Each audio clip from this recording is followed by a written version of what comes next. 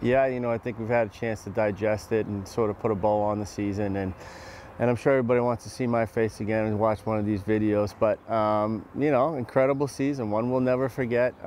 We accomplished so many great things through a lot of adversity and ups and downs and uncertainty, and the guys were resilient all year long. And there were a lot of obstacles to overcome. And they did it. They did it on the field, off the field, in the classroom.